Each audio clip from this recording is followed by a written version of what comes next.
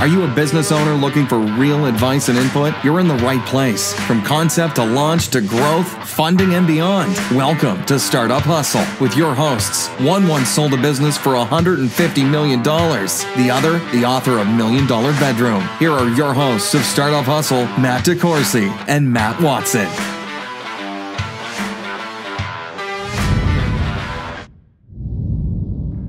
And we're back. Another episode of Startup Hustle brought to you by Fullscale.io.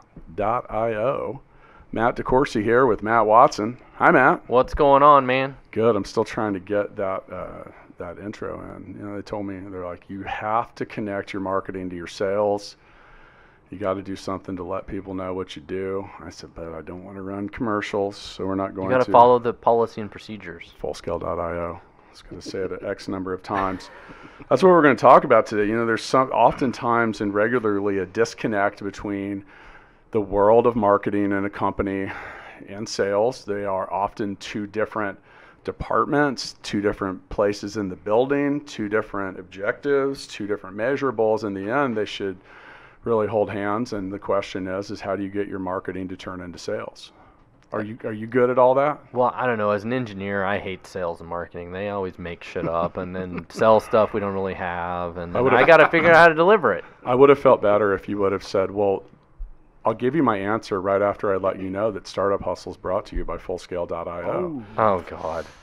So anyway. Lost that opportunity. Sales and marketing, huh? Yeah, just trying to be demonstrative. Are we going to talk about sales and marketing today? We are. Oh, okay. We are. As soon as I mentioned that this is brought to you by Fullscale.io. Oh, now with that, I'd say I almost got it all out of the way. Well, I brought some people in that are local to our Kansas City economy and startup founders here. They're from Command App, and so I have the co-founders, Switzer and Brett Davis. Hello. Hi, guys. Hello. Hello. Thanks for having us. Yeah. I'm glad you guys could make it. We scheduled this a while ago, didn't we? Mm-hmm. We did. I know, the recording schedules. You guys are busy. I know, man. I know. It's my fault. We decided to put this out a whole bunch of days in a row, so we had a lot of interest. Okay, so let's talk a little bit about Command App before we get started. So for those of you listening, Command App is available on iOS, Android, and in the Microsoft App Marketplace, which I'll be honest, I didn't even know existed.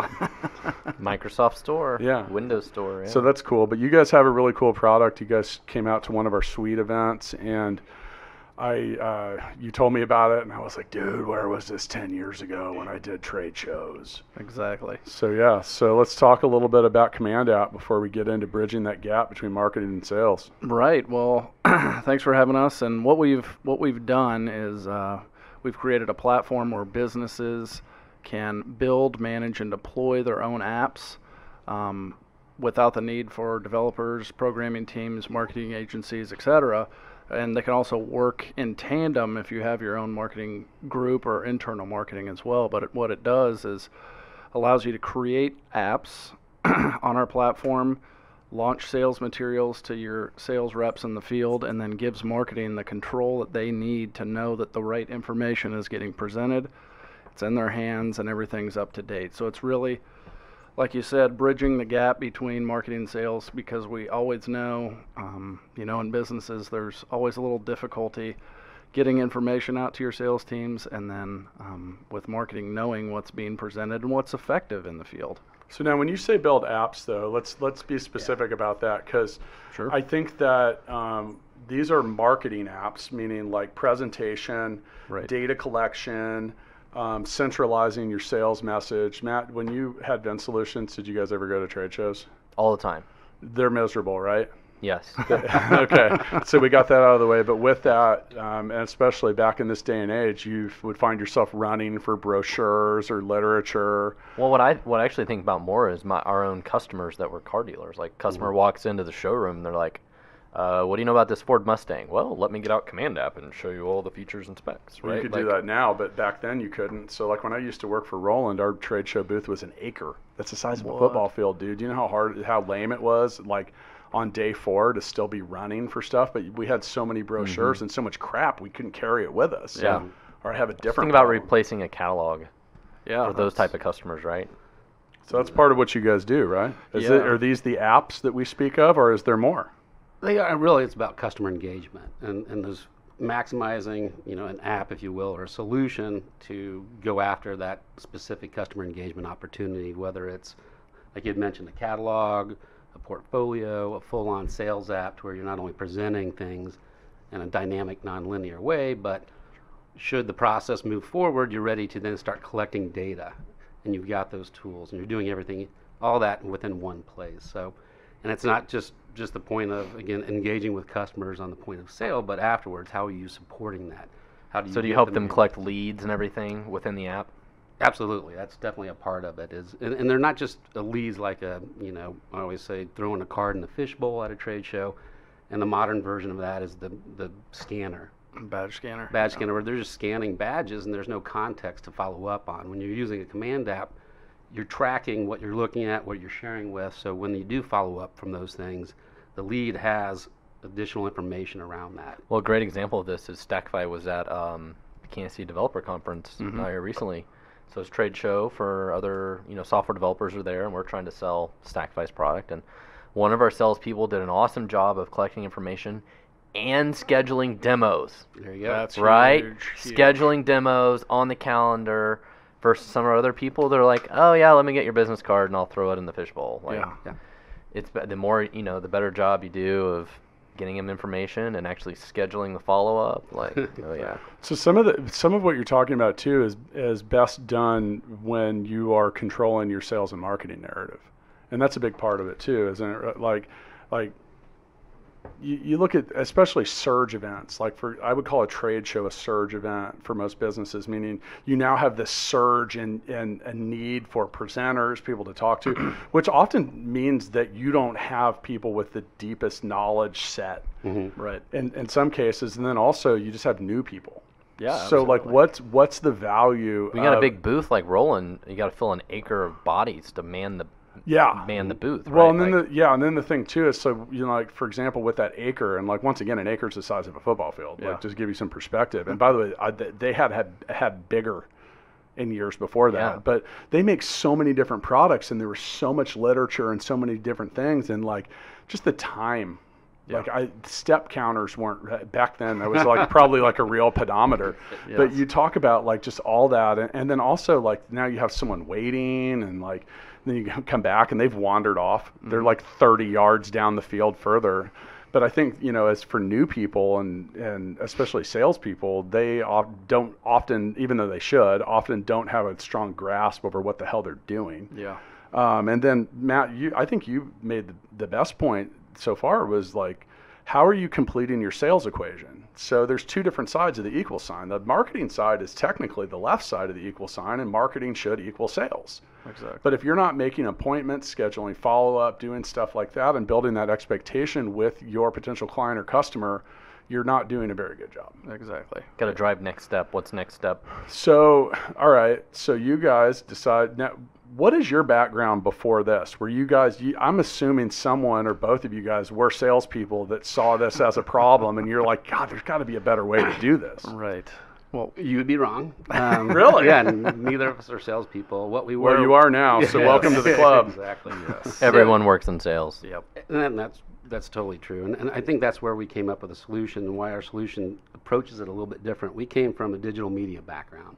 So we created the stuff from the marketing side that were tools, or, in our 3D animations, videos, slide decks, all kinds of things for salespeople to use. And we were doing that on behalf of our clients' marketing departments. And then we would go to national sales events, trade shows in support of that, and then salespeople would be complaining that they didn't have anything to show.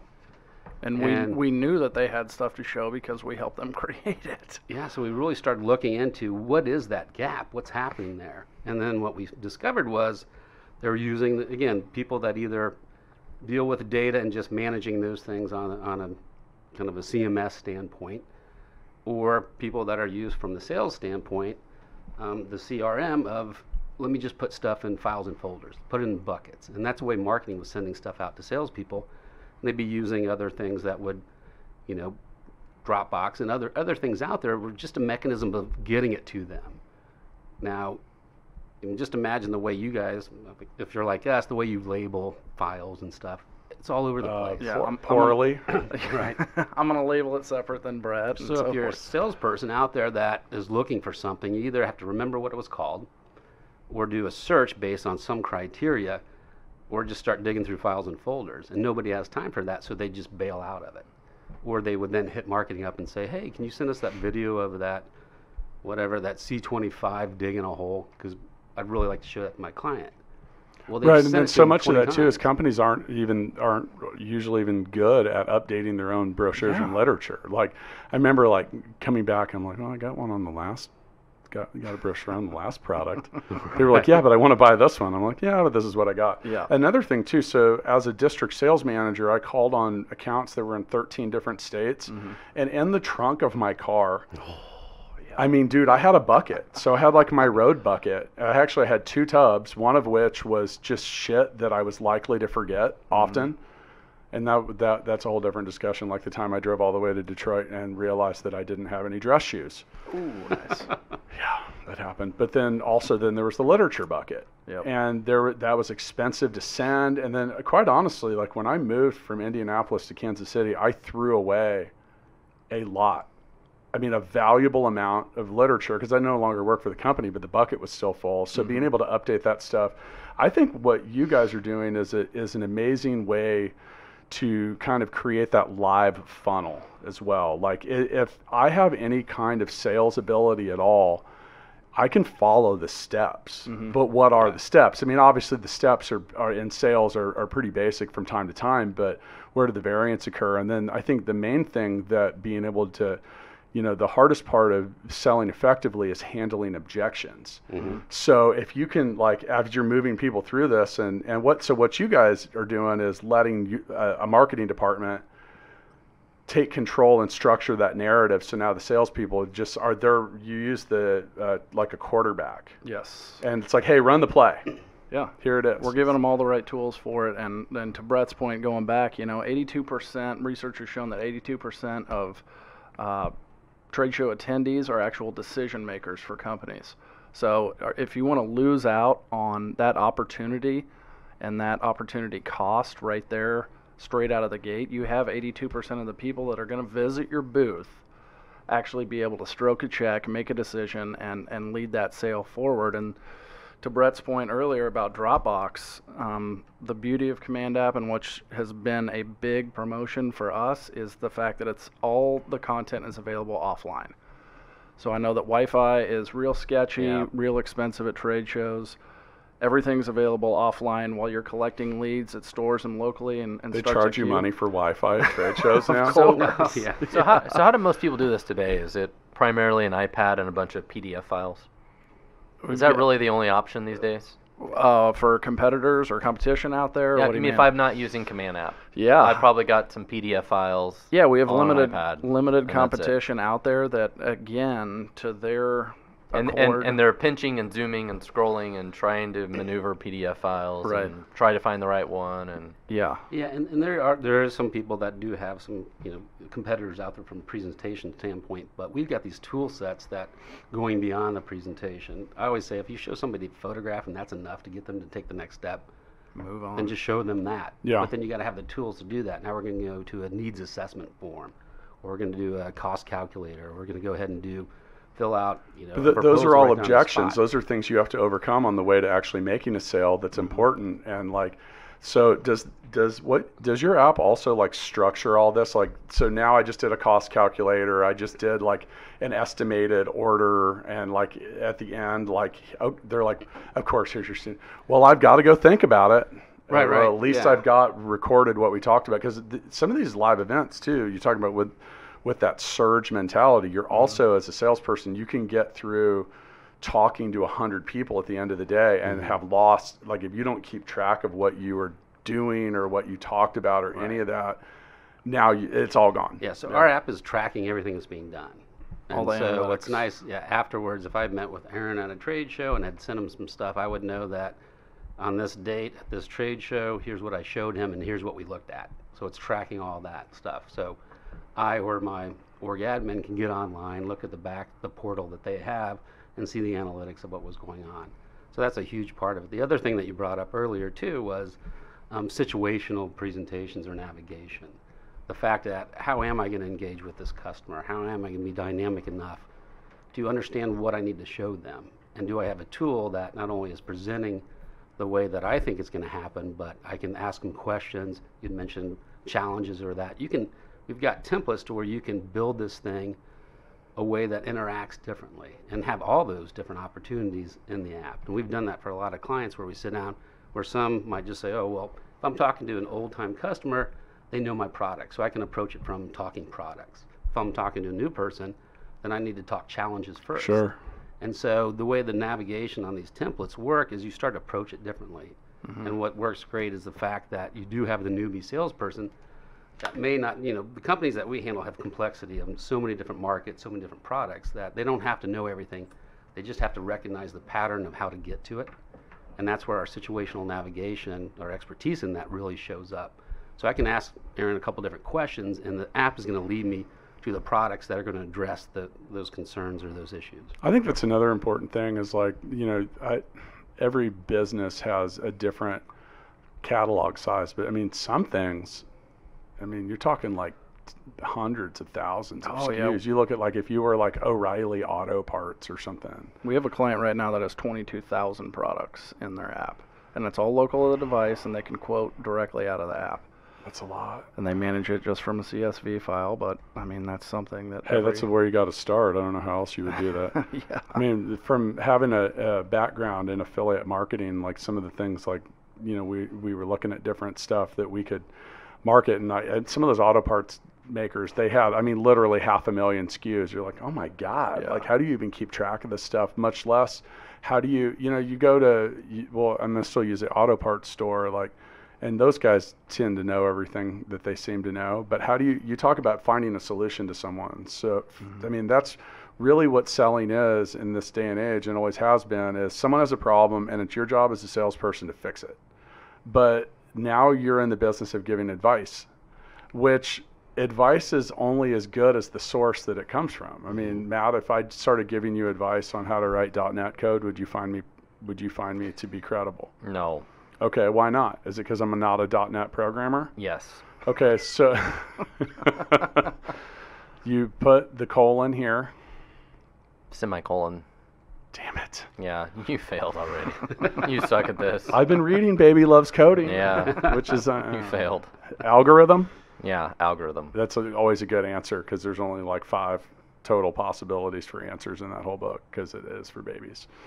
But you talk about, as a salesperson, you're in the business of selling solutions and offering solutions, but it's impossible to have them all for every situation and whatever. So can I also add value added statements in here? Can I say here's 5 things about this product that are likely to be good? Absolutely. And benefits, not features. Yeah. Now, if you could build an AI component in there that could just reach out and slap people and say, hey, look, you are listing a bunch of benefits here, or a bunch of features. What are your benefits? So there's a roadmap. Yeah, it's tough to do. So, okay, so one of the things, we still want to talk about the marketing to sales gap, but one of the things that is challenging in the world of sales is when you go to a meeting with, whether it's an existing client or a prospect, you get there and you're expecting one thing, and here it's just like in baseball, you're looking for a fastball and here comes the curve. Yep. So what are you guys' thoughts on that, just in general? That happens. You don't know what questions people are going to ask, what they're going to be hung up on, how long they're going to want to delve on those topics. So where do we end up when it comes to adaptation and ability to be agile? We've got we have a big medical technology company, we're not at liberty to say who they are, that came to us with that exact problem. They had a 150-page slide deck of information that may or might not be relevant depending on who they were in front of and talking. Sounds like something I'd like to sit through, right, Matt? 150 No. And they knew that 20 minutes to get through that equals 20 slides. How do we whittle that down before each presentation that we do? And of course, they do their due diligence, they do the research, then they sweat it out the night before, even if they're traveling, of okay, are these the correct 20 slides? Right. They get in front of a boardroom full of people, start presenting, and immediately a question comes up that in their heads means slides 6 through 10 are now irrelevant because of that question, and the ones I took out, I really wish were back in. And so that's why they came to us and said, here's the different opportunities we look at. And so what we did is sat down and said, okay, what is the thought process that's happening when you're trying to build out those decks?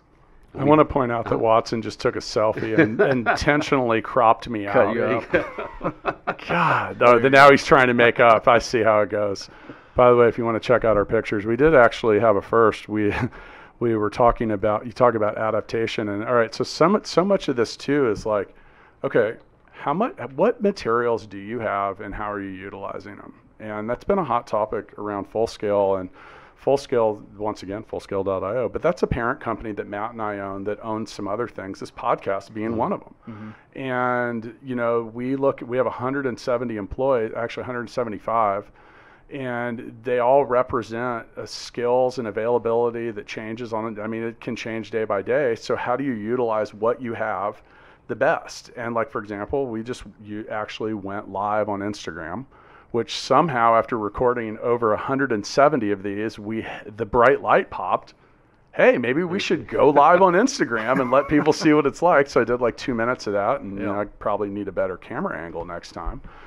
But, you know, how do you guys updated materials and this agility, like that seems weird. I would have a hard time, like you got to probably know the app pretty well to make a pivot within the app. Or is it more of a walkthrough? I'm a big fan of the walkthrough, like answer these questions and now based on your answers, these are the next possibilities. You're just kind of thinning it out. Yeah, and there's narrowing a choose it your down. own adventure aspect to it for sure. I like And that. Remember those books way back in the day? Yeah. Make those decisions and go. And really that is what we do is we set it up and talking to clients and figure out what they're trying to accomplish. You know, what typically happens out there, what are the red flags that you need to clear, what are the hurdles that you need to clear with customers. And we've got, like I said, these templates of navigation that we can quickly set up for them. That has that, and what we do, you know, we do an alpha, and they start to figure out patterns that work. And that's that we've been doing UX for, oh my gosh, before UX was even a thing. Yeah, I mean, we started out in the early 2000s when CD-ROM and DVD were a big deal, and people were, a lot of our clients were mailing out jump drives with just random content on it, and so we kind of stretched the limits of DVD for a little bit, and that's kind of where our UX background came from, and we've created these apps. We've had so many people tell us, you know, even my 80-year-old dad can maneuver this. By the way, that's a testing point that I've brought up. My dad's only 76. Hi, Dad. My parents have their 50th wedding anniversary this week, which is crazy, man. Yeah, 50. Yeah, that's unheard of. I know. They've been married longer than I've been alive. Wow, more math. So when I talk about that testing standard, is like I look at it. Okay, could a 5-year-old use it or a 75-year-old use it? Like, where are you at on that, Matt? Because like that user experience is by the way, we've been talking about sales for too long, so I have to find ways to keep Matt involved.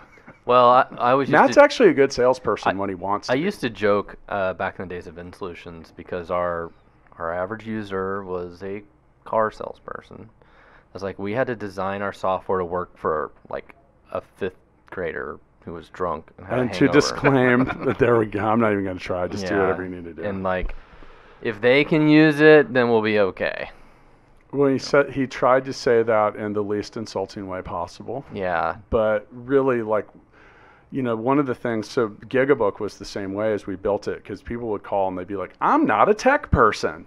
Okay, what does that mean exactly? Like, you're not a programmer, or you don't know how to turn your computer on. Right, exactly. Because there's a wide amount of stuff that occurs in there. So, well, I mean, we all take so much technology for granted, but I got members of my own family that don't have internet in their house. Never used a laptop before. Yeah. Not everybody is high tech, even in these days. So.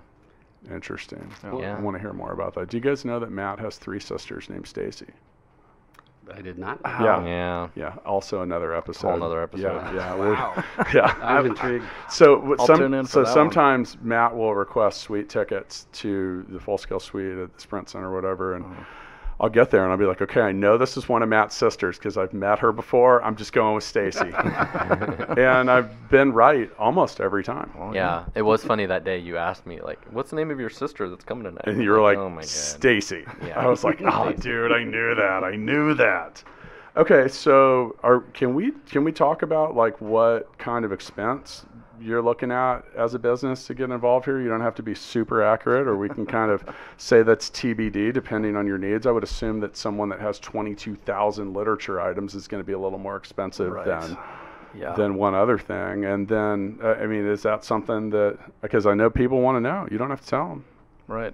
I mean, how we break it down right now, and the reason we don't have prices on our website is because everybody's mobile solution is different. And what we do, we really have 2 steps in the process, and that's the actual onboarding, and then we have an annual license. So Command App comes with an annual license. When you say onboarding, meaning like to help you onboard your clients, like that's customizing it, exactly, yeah, building it. And like you build it for them. Yeah, okay. So we start out and we can work, if they have a marketing team, we can work with their marketing team on it, but we really put the personal touch to it and do a digital blueprint of what you're doing now.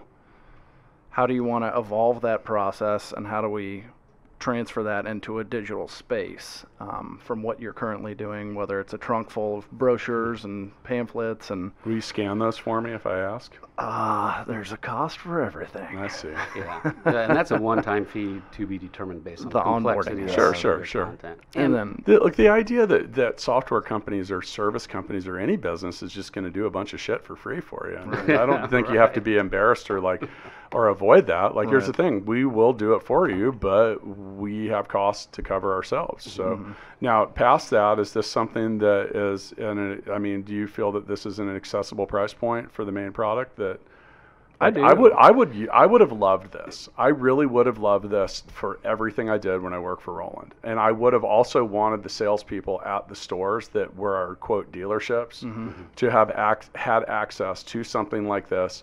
For all the reasons that we mentioned, for creating a level of stability and control over that marketing message, also updating the materials. And then another thing too is, like, I would get to some of these stores with my tub and they'd be like, yeah, I haven't had brochures in like a year. I'm like, sweet, thanks for letting me know. Yeah, and everybody wanting to go green now too. Yeah, it's true. And how much money and expense we've seen with misprints and outdated material and all that stuff. Yeah, well, and that was one of the issues we had even at Vin Solutions, is we didn't have like brochures and all that stuff, but we talk about rolling out a new product or changing our pricing. It's like, oh, how do we train 50 salespeople on the new price? How do we update our CRM system? How do we, and we didn't have 22,000 SKUs, right? But if you got 22,000 SKUs, price changes sound like a big damn deal. It is. Right? So using technology like this enables you to have one point where you can go in, make the changes, push them out. Boom. Acronym, spot flash acronym test, Matt. What does SKU stand for? Oh. For all the marbles. Wow. Yes, you are also out of lifelines, 50/50s, and ask the audience. Don't leak it. I have no idea. Stock keeping unit. Oh, wow. Yeah. You know, it's amazing. It's funny. I used the term SKU for like 10 years and never knew what it was until a few years ago, and then I just was found out about it today. Reading my book.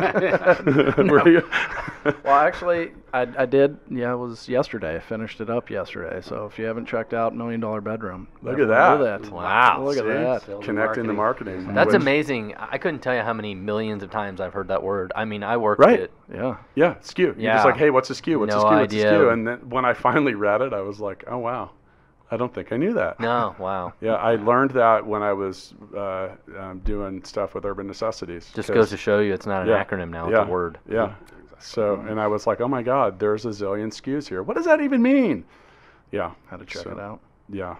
Anyway, we need to do another acronyms episode. Yeah, I'll figure out a dirty version of that. And we need to have we did have an acronyms version, and I should probably put a disclaimer at the front of it. And also state that Matt Watson's definition of specific acronyms do not necessarily reflect the opinions, and I don't know. Your acronym for ATM was the best. Anytime Money? Anytime Money. That's not what it stands for? No. What does it stand for again? I forgot. The dirty version? No, dude. God, I don't want to get into that. It's on an automated teller machine? Yeah, there you go. That's what we were thinking. My biggest one is Nerf. Like Nerf guns and What? Nerf balls. Do you know what that No. is an acronym for? No. This is my little party trick that I always have. Yeah, lay it on me because I have no clue. Non-expanding recreational foam. Is why they came up with the name. Mind Nerf. blown. I had no idea that was an acronym. Mind blown. While we're completely off topic, Jeez. I pulled a mixtape card and it was a sing-along. Oh, Will yes. spare all of us Yes. from that. So, Matt, I have really good news. The digital version works? I played Mixtape the game and the beta app over the weekend. Did you win? Well, no. Is everybody a winner? In my book. Participation In trophies? my book. Have you guys played, what the hell? I don't even know what this is. It's gotta be good. Have you guys played Mixtape? Have you guys played Mixtape before? I'm going to read a scenario. I feel like you guys prepared and trained for this, but you can't. Mixtapethegame.com. So I pulled a card out of the Mixtape deck. I'm going to read a scenario. I'm not going to pass on an opportunity to play with 4 people. By the Okay. way. All right. What song do you play while riding Falcor the Luck Dragon? First off, who is Falcor the Luck Dragon? That's from the Neverending Heavy metal. Story. Yeah. Okay. Thank you, Matt, for You clarifying gotta go that. with the band though. You can't go with the whole entire band. You have to pick a song. Oh, specific song. Don't pick Limp Bizkit. And you can't pick the theme song of the Neverending Story. I think that's fair to exclude. Yeah. Yeah. Or You didn't know who Falcor was? or don't pick "Fuck You" by CeeLo Green. Yeah. It that would has be been bad. used too many times. Who's gonna go first? What song would I play? Oh, doesn't Jason Mraz have a song called "Lucky"? Something like that.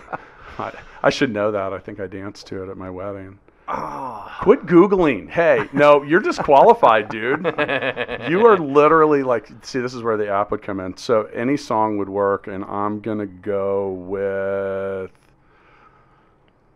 Over the Rainbow from The Wizard of Oz. I'm gonna go with- because I completely want to confuse genres and time frames here. I'm going to go with Lucy in the Sky with Diamonds. Oh, You that's pretty stealing good. Quentin's juice? Yeah. On a previous dragon answer. Yes. Man, you're an imposter. Brett, you go first there on this one. Just pick a song, any song. This is up for grabs here. Yeah. I have to go heavy metal because it reminds Yes. me of the heavy metal. Yes. Yes. The cartoon The movie. cartoon movie where they're riding. the Oh, that dragons we're going and all the that way one. into that. Yes. Okay. Okay. That's Wow, where you're my- really getting back. We're really showing our ages today. First off, even knowing Falcor the Dragon. What you got, Switzer? Come on. You know, You've had all this time. I know. Now you're still thinking. yeah, I'm I'm gonna just put a clock on you. I'm trying to think. I'm thinking Styx, a little wheel in the sky. Okay. Is that Styx? Is that Styx? I think it Okay, so for those of you listening, we have 4 terrible answers, and I kind of want to just like, Or the theme song to I don't have enough alcohol. the Yeah. movie. yeah, really bad. I feel like this is a situation that's where the stuck in my deck head. should win. Yeah. Yeah. Like literally, like the Anyway, I'm voting for heavy metal just because That's- it's got heavy metal's metal good. in it. Come on, pick a winner. This is dragging on. So let's read. We had Lucy in the Sky Somewhere with Over the Diamonds, Rainbow. Somewhere Over the Rainbow. Wheel in the sky. Wheel in the Sky. Keep on turning. Yep. And what was yours? Heavy metal. Which Matt doesn't know what that is. Just any heavy metal No, song. heavy all of metal's them. an old school cartoon. Yeah. Oh. You can't Yeah. pick a whole movie though. What's You- the are song? you Yeah, Heavy we're serious? gonna. Yeah, you metal. can. We'll permit it. Heavy God, metal this by is Sammy awful. Hagar? I know. I'm moving Take a ride on. on heavy metal. Congratulations, nobody. And the first. Oh my God! I'm gonna just take a picture of this card. I didn't know Hang that on, I'm gonna- Falcor was the luck dragon. I remember Neverending Story, but I didn't know Fail. this. Yes. I have branded this card. I think it was in a great mixtape. card, but we all just failed. Yeah. We just got the theme song. I was gonna in my head. say I couldn't Ride get the away from it. Lightning. We're going to by go with Metallica, the but- theme song from the Neverending No Story. winner. As the correct answer. You guys will forever live in shame Yeah, that's pretty bad. as being the first guests. To fail at mixtape. I mean, I failed a bunch at mixtape, but our guests usually don't. Yeah. yeah, you lose all the And time. then you bring the guys in from Command App, and they just completely just destroy mixtape. We It's might like we not don't have- even know music. We might not even play again. It's possible that was the last game of mixtape ever. Okay, so a couple things. We always ask everyone, what's something that you guys failed at along the way that, or you can also go with something that you completely overlooked, and then later we're like, oh, wow, we probably should have considered that. The ability to play mixtape. I will accept that as an answer. That was their first big mistake. Technically, that is in the past. Perfect. So, yes, Perfect it does qualify. It happened. I'd say, we really, so right now, currently, we're starting to focus specifically on manufacturing, chemical, ag companies. They have a complex message, complex product lines. We kind of went the smaller route. Yes, the platform can work for smaller 1, 2, 3 person companies, but it's kind of built for a bigger release at most of the points in our launches. But I think we focused on some of the wrong verticals coming out of the gate and thinking that this was an everything to everyone situation. Yes, it can be used by everyone, but is it always the right We've talked about that a lot. opportunity? The total addressable market, feeling like when it's massive that you've got the world in front of you, and then only to realize, oh wow, not the case. Yeah, exactly. You got to be a little more specific. We need to have another episode about recurring themes, because like that is something that like so many people, and I'm guilty of it too. Like I looked at Gigabook, I'm like, anybody could use this, and I was like later, I was like, oh shit, anybody could use this. Where do I start? Yep. Yeah, you got to pick a niche. I think Or there's create a that, niche. and the other side of it was being really conservative, because we spun this out of another company, so we saw the opportunity. We were just, again, it's Conservative in what regard? the Midwest mentality of we should have went after money right away. Once Like we- investor money? Investor money, and try to really throw some gas on the fire earlier than what we've been doing. Here's $1,000 Supreme dollars to help with that. There we go. That'll Not out of start. the gun. Yeah. Perfect. You guys were going to fire the money gun until no one won. Dang God. it. So, okay, that, by the way, once again, another recurring theme, a lot of people wait too long to raise money. Mm-hmm. Done it. And that was Have you done it? well, and Yeah. And it ties Oh, my into what God. Aaron was saying too. Just we spent so much time doing a feasibility study because we didn't want to pivot where we were doing. We were making good money with our one company. We didn't want to pivot into this too quickly, is what we thought. We knew from the size of the companies we were dealing with, we knew that it was bigger manufacturing companies that had the complexity. Yeah. And then we had some new salespeople come in and immediately started taking us in the wrong direction of like, oh, I know so-and-so over here that could use it. And I would go to those early meetings and find out they couldn't do it. Mm-hmm. So that was definitely something that we ran into early. Okay. So as we kind of round this out, once again, if you want to, I don't think we mentioned, you can, I said we went live on Instagram. You should maybe go to @Startup Hustle Podcast to see where we went live. You guys are available online at command.app, is that correct? That's correct. And in a whole bunch of app stores. Like if there's an app store, it sounds like you guys are in it. And that's good. Yep. So, and by the way, if you want to check out some of the other stuff that Matt and I do, Matt's the CEO and founder of Stackify, which helps things find problems with Yeah. other things. Maybe even somebody like Command App could use Stackify. Code that checks code. Also, you can Yeah. check out Gigabook if you want to take online appointments for your services, groups, or resources. Now, what's in the future for you guys? What's next? So Tell us what's about to be even more awesome. sales are going to skyrocket after listening to this podcast. Every Without time. a doubt. Every time. Without a It's like doubt. Shark Tank. Yes, it is. We're going to continue to keep grinding, and This is worth at least $5 million worth of exposure, just Yeah. like Shark Tank. it's got to be. It's got to be. We might be at like 4.3. Okay. Just keep grinding, finding those companies that need our help, and like Brett and I said at the beginning, we created the platform to help companies, and that's what it really comes down to. Everybody is struggling in some way to get some type of sales material or marketing material to their teams, either in their own city, across the country, and we have clients across the globe. So being able to deploy the sales material, deploy the marketing information out, we're just going to keep grinding, and we're really focusing, like you said earlier, on trade shows right now because it's a good entry point for Yeah. us because there's a decision maker, there's a budget, and there's one person to make the call and a deadline. So typically what we've shown in the past is, okay, we get this launched, really easy to get on board, get your sales teams using it in the booth, and more often than not, the sales teams will say, man, why the hell don't we have this out in the field? Yeah, no, I agree with you. So, and once again, as we round out this episode of Startup Hustle. I mean, when you guys first told me about this, I was like, dude, where was this when I needed it? I think it's a great idea. I love what you guys are doing. I think anything that makes the sales process more streamlined. I mean, not only because, look, your clients and your buyers and your users, they all want it to be streamlined too. They don't want it to take any longer. They're not like, God, I really wish the sales process would take longer because I don't have anything else to do. Speaking of which, I do have some other things that I need to do. So we'll see you guys next time. Thank you. See ya. Thank you.